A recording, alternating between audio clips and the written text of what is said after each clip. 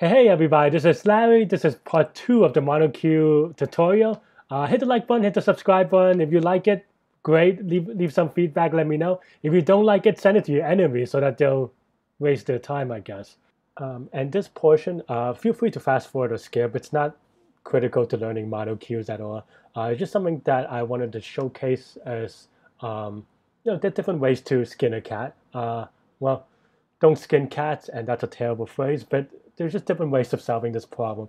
And I want to go over how I implemented in a recent contest for a similar problem. So first, we create a priority queue. And I realized that I forgot to create one for the binary search tree, but that's okay. The syntax for heaps in Python is a little weird because it uses this library called heap queue, which is not the same as a lot of other collections. But yeah, but in queue, that's easy, right? You just insert the queue. Again, the syntax is a little odd. And let's get to the min. Well, the min, because in heap queue's implementation, so it is a min heap, meaning that the top of the heap or the first element is this min element. So we can just return it directly. Again, we would have to check for length is equal to 0 and stuff like that, but for now we could hand wave that for a second. So now let's look at the dequeue function. The outline still is good for dequeue. We want to get a value from the beginning of the queue, we pop it, and then we want to remove it from the heap. Something that, like, ideally we want to do something like this, but also similar to Dijkstra's algorithm, you cannot, or we don't have a reference to, we don't have a priority queue that has an API that supports removing an element that's in the middle of the, inside the heap that's not at the top, right? So what we do instead is kind of try to keep the dequeue and the min function to have an invariant. And the invariant for get min is that we want to return the min element, okay, and that the min element is inside the current queue. And for a queue, a little bit of a hack, sure, and we'll analyze why this hack works later. So what I'm going to do is just have a sort of an index. Let's start it with 0. When we push the queue, we will put the index inside the queue as well. And also note that because this is the secondary sorting index or secondary sorting element, it will also put the smaller index near the front, though it doesn't actually matter in this case. And in this case, we just return the first element because that's the value of the min queue in a tuple. And you can use a name tuple. I think that may be better, but this will be quick, so we'll skip that for now. And now, now on the get min, we know that, or we will try to maintain that this element is after that index, right? That we, from the top of the element that we're trying to keep track of. And so when we dequeue, what happens? Well, we want to maintain that invariant, and we could do that by checking at the top of the queue. Now you have a value and the previous index that we're dequeuing from. We pop left, that's fine. And now we do something like, okay, if the previous index so this is the index that we're removing, if the min element, which is the top of the priority queue, if this index, actually the other way, this means that we want to remove as much as we can, and this previous index function will increment 1 by 1, actually. We might have to make some adjustments here to make this code actually works later. So we increment it after we insert it, just to be clear. And then now, once we pop that, we want to make sure that when we remove it, the top of the heap is always less than, the index portion is within your span, which means it is within previous index plus 1 all the way to current index. And because previous index is going to be increasing every time you pop off the queue, because you just, it's just index plus 1 every time, this will always, the invariant will always hold as long as we keep removing from it. So now, in this case, we can do q dot heap pop self.pq. And that's pretty much it. And now we can run, well, kind of, because we have to fill out the max queue, so let's do that. Yeah, and now I'm just filling out the max queue. feel free to skip forward. uh, and the only thing different about the max queue, I guess this is a good opportunity to talk about it, is that the max queue obviously just focuses on getting the max element, right? And in this case, there are a couple of ways to do it. One is to write a different comparator. And what I mean by that is that you want to write what gives you a higher priority in the queue, and then pass it into the function. And also during during you know during oh, a lot of typos. During a competition, I mean, sorry, during an interview, I would definitely do that. But for now, and for now and talking about competitive, I probably would do this hack that I'm going to do right now. This is literally copy and paste for now. What I'm going to do instead is just do the negative value. We push the negative value because if you times everything by -1, the biggest becomes the min and so forth, and then get max. We just want to make sure that we convert it back. So that's a little bit of a hack. Let's now double check our code. Well, actually, we didn't update the index or put the index into the queue itself. And then same for the max queue. Oh, and previous index is actually the other way, right? Because you want to remove all the things that are in the heap that has smaller index, which means before the previous index that you're removing. Let's kind of run our code real quick. Cool, that looks okay. Let's try the other test case or add more test case.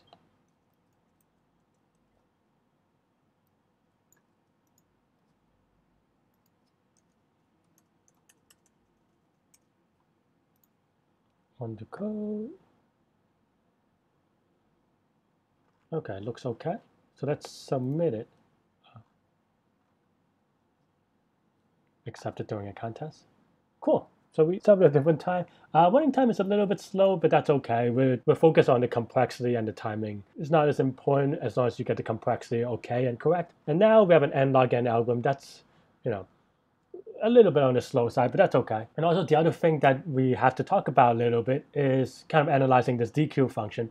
Well, each item on the index is going to only be dequeued once. So this operation is, even though in theory it may happen n times, I guess, every time we dequeue, at most each of those items that are in the heap will only be removed once. So amortize it all out, that will be n log n, and this will be a log n operation for the pop in aggregate. So in total, this is an n log n algorithm. It's a little bit slow, and also it's not what you're here for, I understand.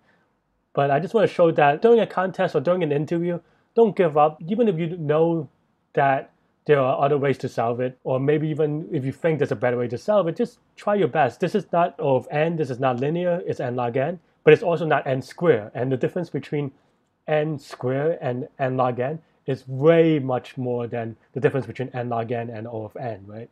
So, but that will allow us to move forward. Cool. So now let's explain monoqueues. Okay. Okay, first of all, let's get rid of this binary pattern search tree. Let's clear out our minqueue things. Let's return it to its roots, and then we'll implement this later. So now let's think about the operations of a minqueue. Let's actually use an example from here. Let's take this one, and to make it slightly less confusing for now, more ASCII art. Hope you enjoy it. Let's make this just unique numbers for fun, and maybe add a couple more. Okay, still unique numbers of 6. Okay. Now let's visualize what we want to do. This is now independent of the sliding window for this problem. So we want NQ and DQ in some order, some arbitrary order that has no relevance to this problem. I just want to show you what happens to the state of a monoqueue as you're doing these operations so that you can understand how this evolved and also how it got its name. So now let's insert 10. So after we insert 10, 10 is now in the queue. The min will contain 10 because there's only one element, and that element is going to be your min, right? And now let's insert 1. Let me label these real quick. This is the regular queue, and this is our min queue helper, if you will. Now let's say we insert 1. So this is everything inside the queue, and a min queue. Well, now you look at everything and you look at your min queue and be like, well, when will 10 ever be the min element? And the answer is now, never, right? Because 1 is smaller than 10, 1 will always be the smallest number no matter what operation you are with respect to the 10 and the 1. Because, well, like if you ever get in a situation where you need the 10 or the 1, 1 will always be smaller. So now we could quote unquote DQ the 10 to a 1. Okay, now we insert a 2. Okay, so when is 2 going to be your minimal element?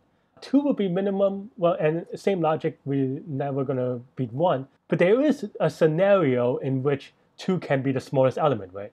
2 can be the smallest element if 1 is removed. So let's put it on the queue. So, and the reason why we use a queue for this thing, for the min queue portion, the helper, min queue helper, just to be a little bit clearer, is because this is first in, first out. We want to support the DQ operation, which removes the element at the beginning of the queue. And the top of the element is going to be the thing that we see, because when we remove the 1, 2 gets to be as king, right? Okay, and then we do the similar thing with 4 and 7 with similar logic. And then 3 is when it gets interesting, right? Well, when we insert 3, well, let's say, given this scenario, well, we ask ourselves, right, when is the 7 ever going to be the minimal element of this queue? Well, again, there's no possible way for the 7 to be the smallest element now anymore, right? Like, you could think of one scenario is if we remove all the numbers from the left, well, 3 is still smaller. And you can't remove any elements from the right. So now the 7 can go bye-bye. Bye-bye. And then with a similar logic, you ask yourself, well, now 4, can it be the smallest element? Well, the answer is no, because even if you remove all the other numbers, 3 is going to be smaller. So the 4 goes bye-bye. And now, well, 2 is less than 3, so 2 can be the smallest number if you remove all the numbers in the prefix. So now you can just put in 3. And 3 can be the smallest number if you remove all the numbers before, right? So now you have 1, 2, and 3. And then similarly, you go to 6 by inserting 6. And 5, you pop the 6 from that logic, for that logic, right? Okay. And now let's say, just for the sake of, this is not the end of the thing, I didn't want it to seem like let's say there's more numbers, but it doesn't really matter for the purpose, so I'm going to use letters. But now, let's say, before we add these numbers, we want to remove some elements, right? Well, we remove 10. Okay, well, 10 was never the smallest number, so we don't have to care. Let's say we remove 1. Well, 1 is the smallest number here. So, and when you remove the smallest number, you want to, promote the next smallest number. And it so happens that that's 2. So now we remove 10, we remove 1, and we remove this one. We do a similar thing where, okay, wow, we remove 2, sorry, 2. Min Q gets to, well, the 2 isn't a min anymore, right? So now we should remove it. And now we know that here, we hold that 3 is the smallest, so 3 is in the front, as usual. And then now, that is a visualization of how a monoqueue and a min queue works. And the other question you may ask is, well, why is it called a monoqueue? Well, the monoqueue is, if you undo this real quick, just looking at this helper queue, if you will, it's monotonically increasing, so hence the name, but it is not the useful part of this data structure.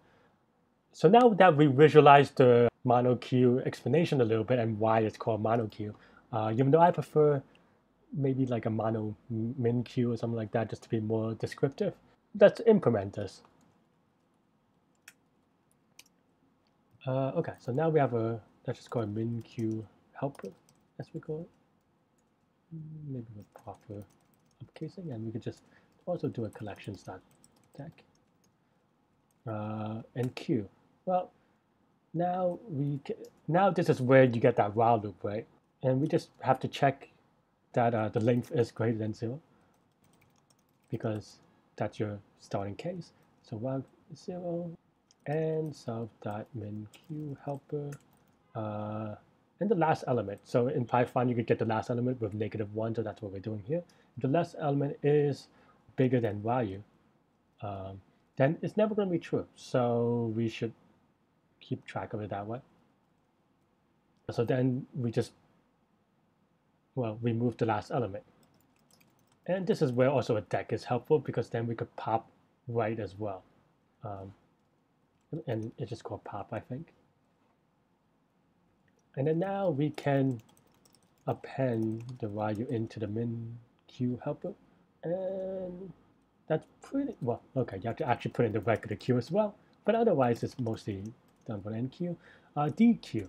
So DQ, similarly, the way that we explained it, we use unique values to kind of to be less confusing. But the way if we want to add another, like, let's say these are non-unique, all we have to keep in mind is that for the DQ function, well, this number can only be in the min_q once, right? Because, well, you only NQ the number 1, so you only get to be in the min_q once, and it's 0 or 1 because you have a 4, it was never even in the min_q, or at least not never, but not currently in the min_q. So it's 0 or 1. So when you DQ, just check the beginning of the queue and see if it's equal to your number. If so, then DQ once, and these should match up at most, or in the queue it should happen more frequently. So yeah, so then we just have to check if min_q helper of 0 is equal to the value, and let's just say the value is similar to what we had before, is equal to self.q of 0 and self.q.pop left. For D, this is just regular q stuff, but now we want to maintain the min_q. Let's add a little space, give your code a little social distancing, and then we just have this, yeah, pop left, same thing as we described, and then get min will just be the first element of the helper, of course. And then now, yeah, and that's all there is. And now let's also do the same thing for the max q. It's a little bit tedious, but you know, fast forward if you like. I also find it to be a good practice.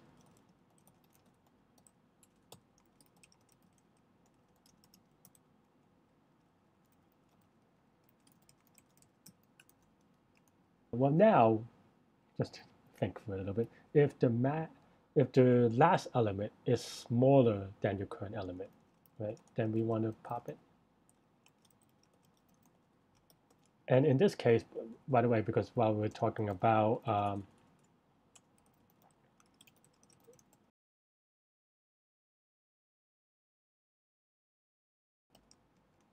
unique values, if they're equal, then we do not want to pop because that first element will be the smallest element until it gets popped. So we want to maintain the variant that that's the case.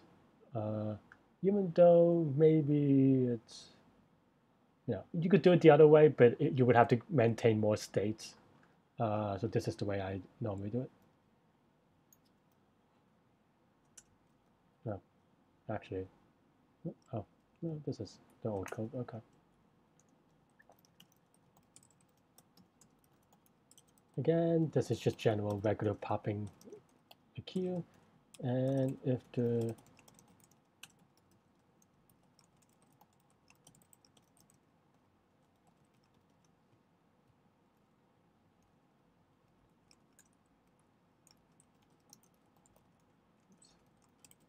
mental copy and paste. Okay. Okay, and now we can just run the code. And it looks okay. Let's just submit it.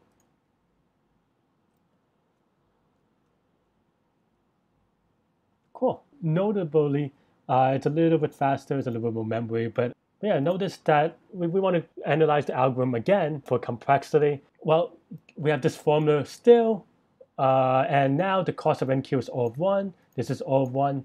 This is O of 1 amortized.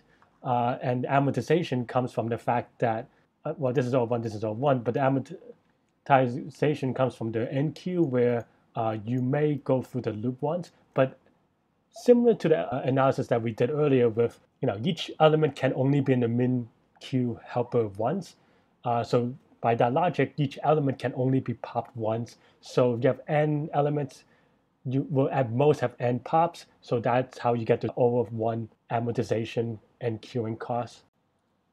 So now you might notice that during the contest, and this is during the contest, my one time was actually way faster. So let's take a look to see what I did there. So one thing that I want to point out is that obviously I wrote out a lot more code here, and also that I created an extra stuff to kind of make sure that it's easier to understand, because we to decouple the abstract data type code and the min queue, max queue, monoqueue code, so that it's easier to understand, so that you can understand this part without understanding this part and so forth. And what I did during the contest was that I combined the two together in a way that allowed, just easier to code and easier to, just like a faster running time as well. And this is my code for during the contest. And there's a lot of implicit things here that I would not recommend for learning, but just to kind of show you that this is what I did during the contest. If you're interested in seeing how I solved this during the contest, there'll be a link below. Check it out and let me know what you think. So this is an application of the Monoqueue. I hope you enjoy it. Hit the like button, hit the subscribe button. I will do another video on a tougher problem. Thank you. Bye-bye.